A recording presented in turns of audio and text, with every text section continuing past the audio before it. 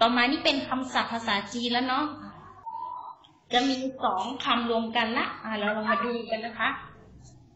คำแรกอ่านว่าไงเอ่ย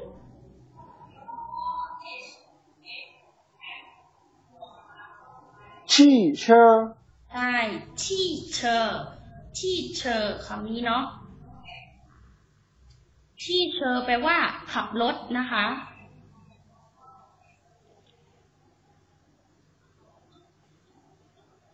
ถ้าเราจะบอกว่าฉันขับรถเนาะเราก็พูดได้ว่า我汽车我汽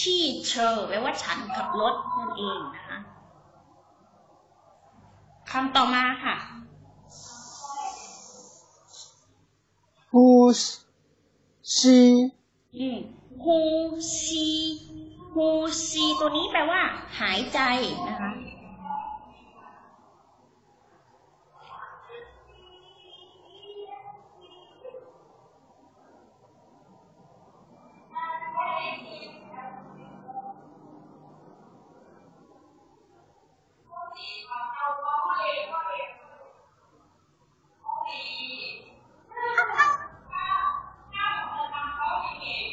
呼吸ฮูซีหายใจต่อมาจื้อจีใช่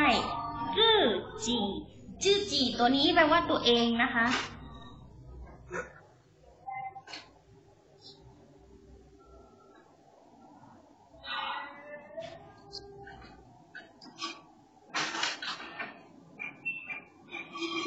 日记ค่ะรื่อจี้ตัวนี้แปลว่าปฏิทิน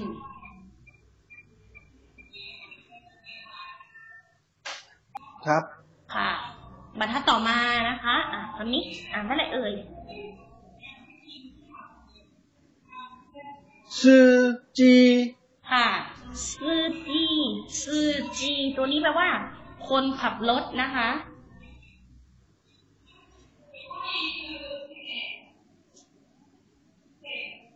อย่างเช่นคนขับรถแท็กซี่เนาะคนจีนเขาก็จะเรียกว่าซูจีนะคะ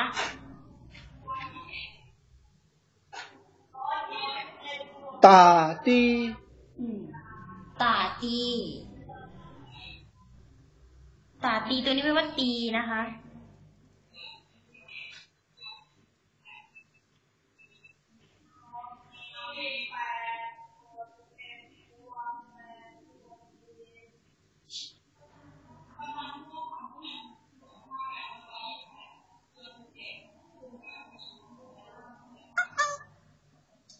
คำต่อมาค่ะ几个ค่ะ几个ตัวนี้แปลว่ากี่อันใช้เป็นประโยคคำถามนะคะกี่อัน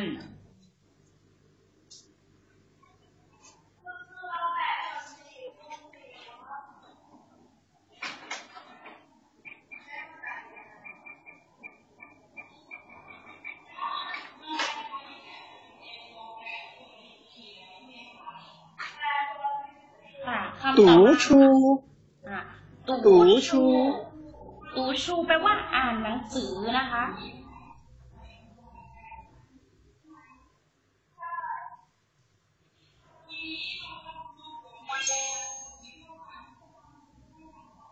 โอเคบรรทัดต่อมานะคะ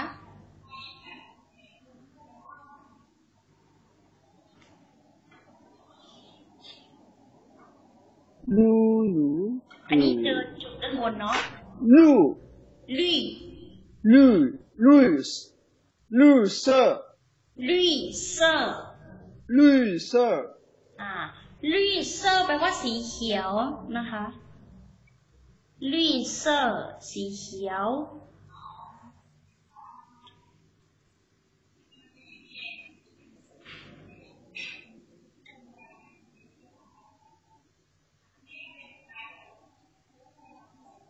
努力ค่ะหนูลี่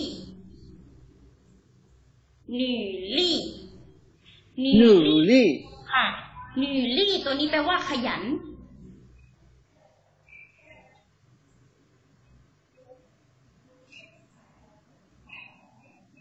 皮肤ค่ะผ ผีฝูเนาะตัวนี้ผีฝู 皮肤 ผีฝูตัวนี้แปลว่าผิวหนัง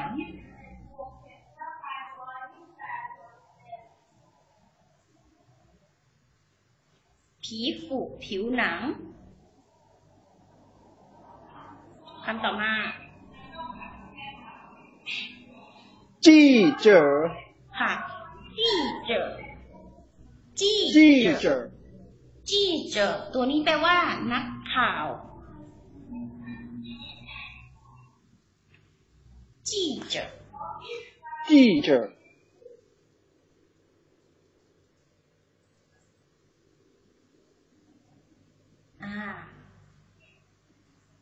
คำสุดท้ายมี3 พยางค์เนาะ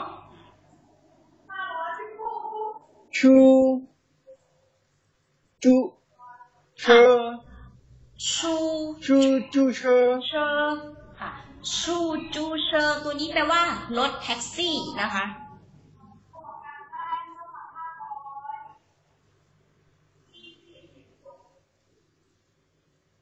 ชูจูเชอรถแท็กซี่ครับค่ะต่อมาเรามาดูนี่เนาะ Daily Talk รื่อฉางย่งหยู่นะคะจะเป็นคำที่ใช้บ่อยนั่นเองนะคะเรามาดูคำแรกได้ยินบ่อยมากหนีห่าวเนาะหนีห่าวนะคะหนีห่าวแปลว่าสวัสดีใช่หนีห่าวแปลว่าสวัสดีเนาะอันนี้มันผิดนะอันนี้ไม่ใช่ห่าวอายุแปลว่าสบายดีไหมเนาะหนีห่าวแปลว่าสวัสดีนั่นเองนะคะ Hello เนาะ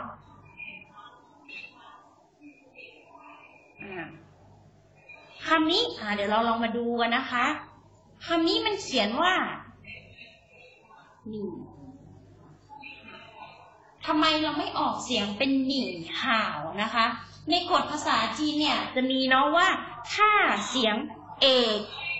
บวกเอกเนี่ยเอกกับเอกมาเจอกันนะคะจะต้องเปลี่ยนเสียงด้านหน้าเป็นเสียงจัตวาแล้วก็เอก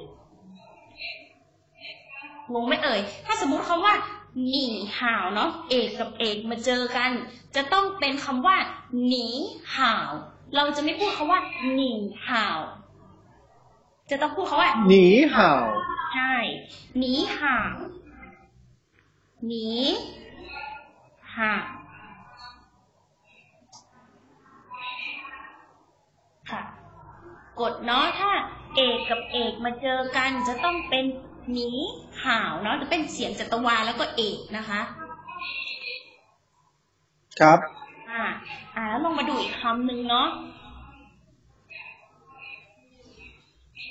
วอเฮินห่าวคำนี้จะมีเอกชนกัน3 อันนะคะเราก็จะต้องไม่ให้มันเป็นเอกเนาะจะต้องพูดว่าวอเหินห่าวเราจะทำยังไงก็ได้นะคะไม่ให้เสียงมันซ้ำกันเอกซ้ำกัน2 ตัวนะคะเราจะพูดได้2 แบบจะพูดเป็นวอเหินห่าวหรือว่าจะพูดเป็นวอเหินห่าวก็ได้นะคะจะเป็นเอกจัตวาเอกเจอกันให้เสียงให้ตัวหน้าเพิ่มขึ้น1 เสียงใช่ไหมครับอาจจะเป็นจัตวาเนาะเราจะพูดได้2 แบบถ้าสมมุติว่าเอกเจอกัน3 ตัวนะคะสามารถเปลี่ยนได้2 แบบจะพูดเป็นเอกจัตวาเอกหรือว่าเป็นจัตวาเอกก็ได้พูดได้2 แบบเราจะไม่ให้เอกกับเอกมาเจอกันเนาะฉะนั้นคำนี้จะไม่พูดว่าหนีห่าวแต่จะพูดว่าหนีห่าวนะคะหนีห่าวค่ะถ้าเราเจอในหนังสือเนี่ยถ้าเอกเจอเอกเนี่ยเราก็รู้ไว้เสมอว่าเราจะต้องขันเนาะเสียงหน้าเป็นเสียงจัตวาเนาะหนีห่าวหนีห่าวแปลว่าสวัสดีหนีห่าวค่ะคำต่อมาเสี่ยเสี่ยเสี่ยเสี่ยเสี่ยเสี่ยแปลว่าขอบคุณทำไมไม่เป็นเสี่ยครับค่ะลองมาดูกันนะคะถ้าเขียนเนาะ ในหนังสือเขาเขียนว่าอย่างนี้กฎของภาษาจีนถ้าเราเจอคำที่ไม่มีขีดหรือว่าวรรณยุกต์อะไรด้านบนจะเป็นเสียงสั้นนะคะเวลาอ่านออกเสียงจะออกเป็นเสียงสั้นอย่างเช่นคำนี้เสี่ยเสี่ยเสี่ยเสี่ยเชี่ยเชี่ยอย่างเช่นคำนี้เหมือนกันเนาะที่แปลว่าพ่อใช่ไหมเขาจะเขียนอย่างนี้เราจะไม่พูดว่าป้าป้าแต่เราจะพูดว่าป้าป่ะป้าป่ะใช่ป้าป่ะจะออกเป็นเสียงสั้นแล้วก็เบานิดนึงนะคะ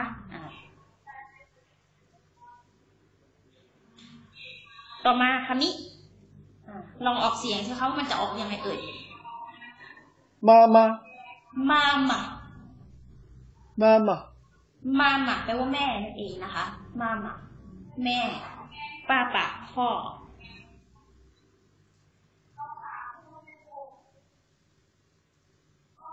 ลองออกเสียงอีนี่คำค่ะ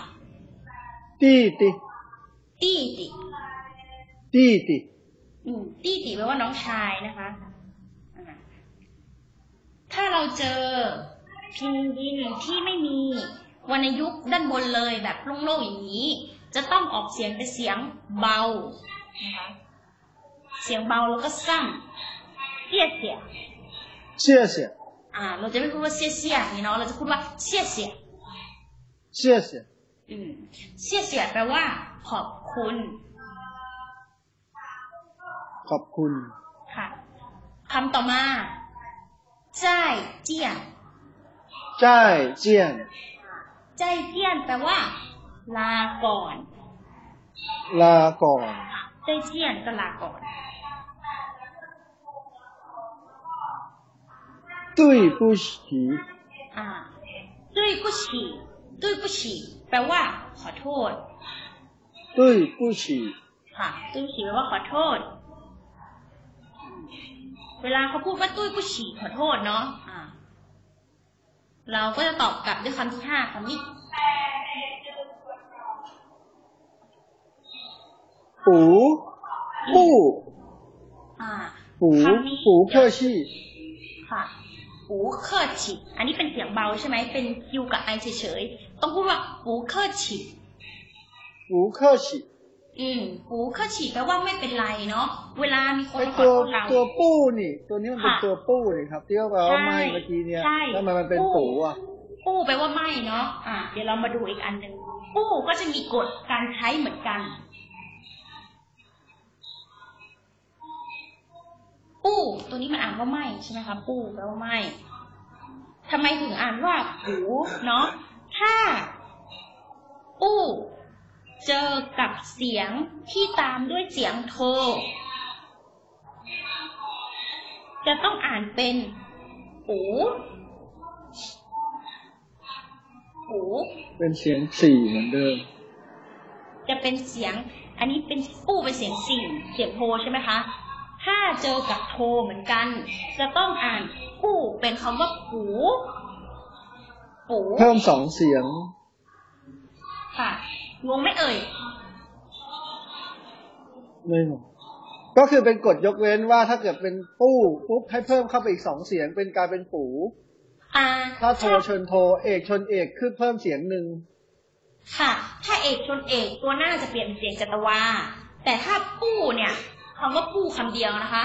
ปูเจอกับเสียงโทตามหลังจะต้องเปลี่ยนเป็นปูเนาะอย่างเช่นคำนี้ครับ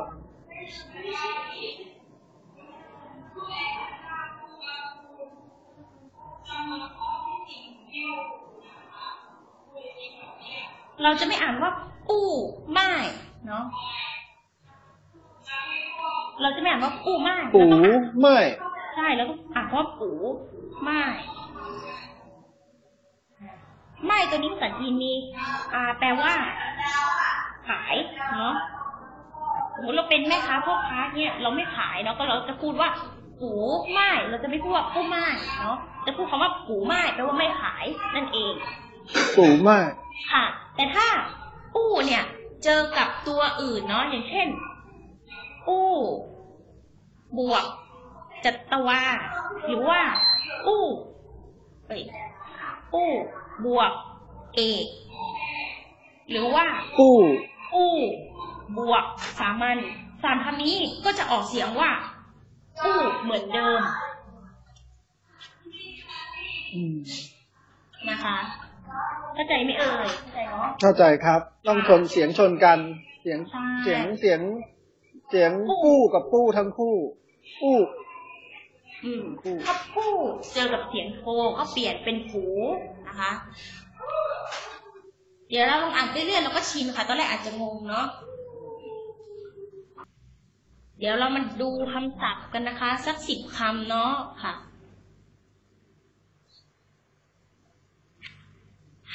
เห็นคำอ่านไม่เอ่ยหรือว่าตัวเล็กมากตัวเล็กมากครับตัวเล็กมากใช่ไหมเดี๋ยวแป๊บนึงนะคะเดี๋ยวจดคำศัพท์เขียนคำศัพท์ให้เรามาดูสัก10 คำนะคะ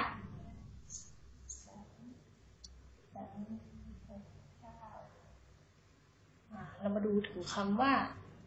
ฉาคำนี้เนาะเรามาเรียน10 คำนะคะ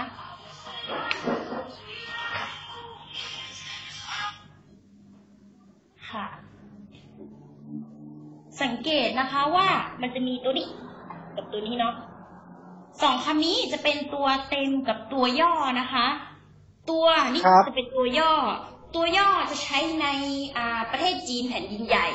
ส่วนตัวเต็มตัวนี้จะใช้ในประเทศไต้หวันนะคะถ้าสมมุติว่าเราไปไต้หวันตัวเต็มแต่ถ้าเราไปในประเทศจีนเนี่ยตัวเนี้ยเขาก็จะใช้ตัวย่อกันนะคะครับเรามาดูคำแรกกันนะคะคำแรกเนาะคำนี้อ่านว่าอ้ายอ้ายแปลว่ารักนั่นเองนะคะอ้ายแปลว่ารักอ้ายคำต่อมาปาเราก็เจอในบทเรียนแล้วนะคะปาตัวนี้ก็แปลว่า8เนาะครับต่อมาคำนี้ป้าป่านี้ป้าป่าแปลว่าพ่อนั่นเองตัวเต็มกับตัวย่อก็เขียนเหมือนกันนะคะถ้าตัวไหนที่ต่างกันออกไปก็จะมีนี่อ้ายแล้วก็ปาคำนี้แต่ตัวนี้เขียนเหมือนกันก็จะใช้ทั้งไต้หวันแล้วก็ประเทศจีนใช้คำเดียวกันคำต่อมานะคะเปยจืแปลว่าถ้วยเนาะหรือว่าแก้วนั่นเองค่ะจะสังเกตเนาะจะเป็นแซดไอนะคะไม่มีวรรณยุกต์ด้านบนฉะนั้นเราต้องพูดเสียงสั้นแล้วก็เบาเนาะเปยจืค่ะคำต่อมาเป่ยจิง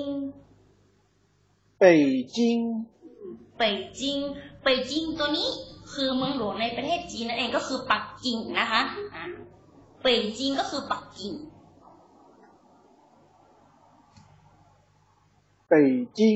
ค่ะเป่ยจิงปักกิ่งต่อมาคำนี้เปิ่นตัวนี้เนาะจะมีได้หลายความหมายนะคะ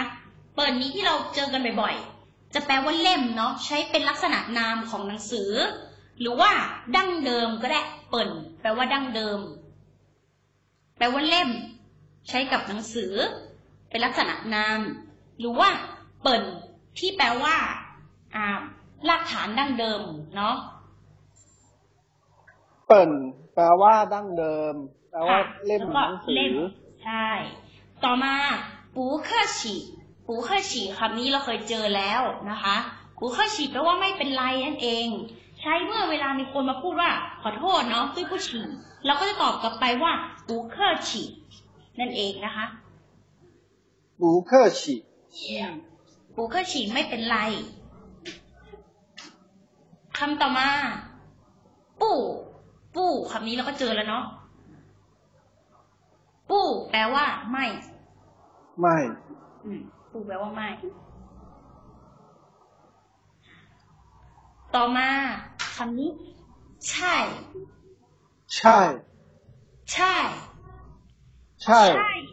ความหมายมี2 อย่างนะคะจะแปลว่าขับก็ได้หรือจะแปลว่ากับข้าวก็ได้เนาะ ใช่แปลว่าผักหรือว่ากับข้าว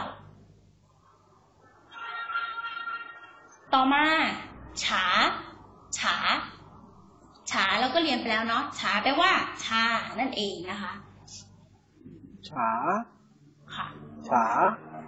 ค่ะชื่ออันนี้เนาะเดี๋ยวข้างหน้าเราค่อยมาเรียนตรงด้านล่างกันนะคะเรียนวันละ10 คำเนาะค่ะครับค่ะ HSK เนี่ยในภาษาอังกฤษเนาะถ้าเราจะมีวระดับภาษาเนี่ยก็จะมีสอบ TOEFL ใช่ไหมคะส่วนภาษาจีนก็มีเหมือนกันภาษาจีนเวลาเขาสอบเนี่ยเขาจะเรียกว่าสอบ HSK นะคะจะมีทั้งหมด6ระดับด้วยกันอันนี้คือระดับ1เนาะถ้าสมมติว่าเวลาเราไปสอบ HSK เนี่ยเวลาเราไปเรียนต่อเขาต้องใช้หรือว่าสมัครงานที่ต้องใช้ HSK ผลเนี่ยเราก็สามารถใช้ผลนี้ไปยื่นได้เลยส่วนอันนี้ที่เราเรียนไปก็จะเป็นคำศัพท์ที่ไปเจอในข้อสอบหรือว่าพบในข้อสอบบ่อยๆฉะนั้นอันนี้ก็จะเจอคำศัพท์เนี่ยพบบ่อยๆใน HSK 1นะคะจะมีทั้งหมด6ระดับ1คืออ่อนสุดแล้วก็6ไปถึงมากสุดนั่นเองเนาะค่ะเดี๋ยวเราค่อยเรียนไปเรื่อยๆแล้วถ้าเกิดจะไปเรียนต่อป.1อย่างเงี้ยครับต้องสอบแล้วว่าระดับได้ระดับไหนครับป.1อะคะถ้าป.1ส่วนใหญ่จะใช้ประมาณ HSK 1 2หรือว่า3เนี่ยแหละค่ะอ๋อแล้วถ้าเกิดจะเข้ามหาวิทยาลัยล่ะครับมหาวิทยาลัยส่วนใหญ่จะใช้5ขึ้นไปค่ะยื่นสอบเข้ามหาวิทยาลัยปริญญาตรีนี่ก็ต้องใช้ระดับ5ใช่ไหมครับใช่ถ้าสมมุติว่ายื่นสอบไปประเทศจีนอะไรเงี้ยค่ะส่วนใหญ่ก็จะใช้ระดับ5กันระดับ6ก็คือจะสูงสุดระดับ6นี่ใช้กับอะไรอะครับระดับ6ก็ใช้สมัครป.โทหรือว่าป.เอกอย่างเงี้ยค่ะหรือว่าเอาไปยื่นตามที่เราสมัครงานอะไรอย่างนี้เราก็สามารถยื่นได้ถ้าสมมุติว่างานนั้นใช้ภาษาจีนเยอะเขาก็จะดูตรงนี้แล้วก็พิจารณาค่ะตรงนี้ก็จะเป็นมาตรฐานถ้าเชียงใหม่ก็มีที่สอบค่ะในสถาบันภาษาหรือว่าโรงเรียนซินเซิงเราก็สามารถสอบได้ครับค่ะข้อสอบนี้จะมีอายุประมาณ3 ปีค่ะถ้าหมดอายุเราก็ต้องไปสอบใหม่มันก็จะเหมือนกับโทเฟลอะไรเงี้ยค่ะใช่ภาษาจีนก็จะมีเหมือนกันใช่เดี๋ยวทุกครั้งเราก็มาเรียนวันละ10 คำนะคะแล้วก็เรียนอะไรหนังสือเนาะค่ะวันนี้เดี๋ยวก็จบแค่นี้ก่อนนะคะแล้วก็เจอกันคาบหน้าใหม่นะคะ